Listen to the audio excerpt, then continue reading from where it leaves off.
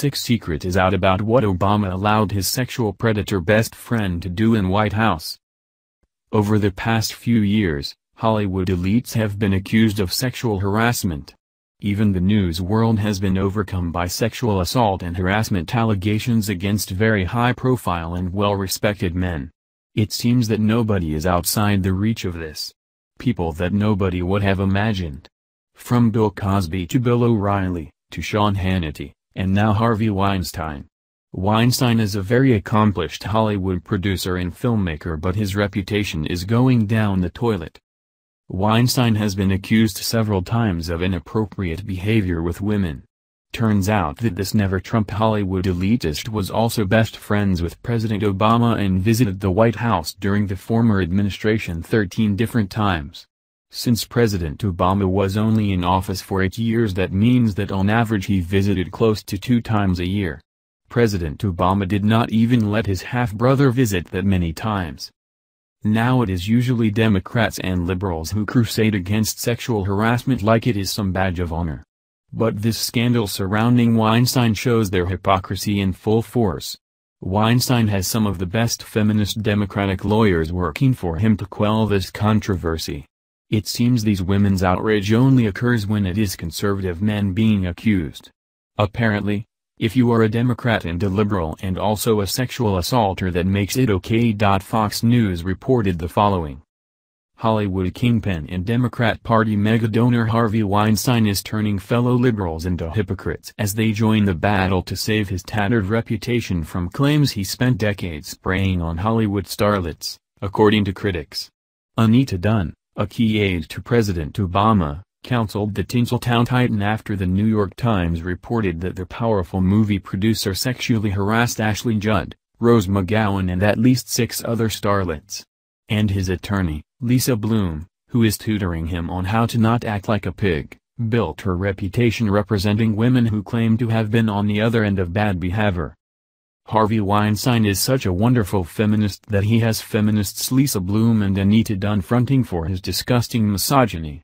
Tweeted New York Post pundit John Podhoretz. Weinstein, the co-founder of Miramax and producer of such mega hits as Shakespeare in Love, Scream and Pulp Fiction, is in hot water after the New York Times published an investigative report citing several women accused him of sexual harassment throughout his decades in Hollywood. But in a preemptive strike, Weinstein lawyered up with Bloom, and appears to have called in favors from Democratic Party movers and shakers. Among those Weinstein turned to was public relations expert Anita Dunn, who worked on Obama's first campaign and briefly worked as White House communications director under the 44th president.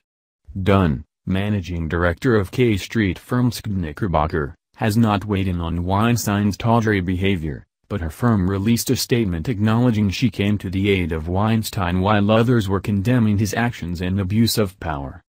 Anita was asked to speak with him by a friend, the statement read. Harvey Weinstein and Miramax are not now and have never been clients of our firm or Anita's. If you know Anita, you can only imagine what she said to him. Our commitment to defending women's rights remains.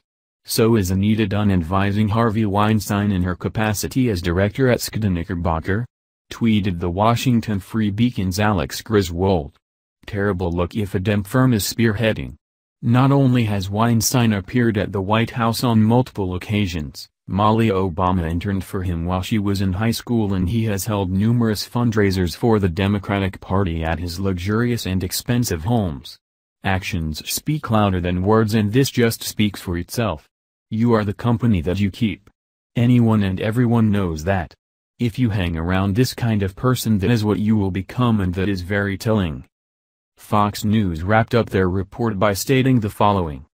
Whether Dunn read Weinstein the riot act or advised him on how to wriggle out of a jam is not clear, but the mere fact she would meet with him could raise eyebrows, given the shocking nature of the accusations. According to the report from the Times, Weinstein sexually harassed numerous women that worked with him, Miramax and, later, the Weinstein Company, by propositioning them for massages, appearing naked or half-clothed and asking them to watch him bathe. Weinstein is a major donor of the Democratic Party and even held fundraisers for Hillary Clinton's campaign in 2016. Dunn mostly kept her ties to the Obama administration, even after leaving in 2009. She was a frequent visitor to the White House and helped Obama with debate prep in 2012. Meanwhile, the Wrap reports that some Democratic officials in Washington are donating the money that Weinstein previously raised for them to charity. Sexual assault and harassment should be a bipartisan issue. It should not be something that only Democrats or Republicans tout or work to correct. It should be something everyone is concerned about. But this behavior by Obama aides in protecting Weinstein by even taking a meeting just goes to show the selective outrage that many people have. It is terrible to do this when a certain party does it, but when one's own party does it then it is no problem. That is hypocrisy in its highest form, and it is only when we take a good long hard look in the mirror and hold ourselves and our friends accountable the same way we hold our enemies and opponents can we move forward in a productive way.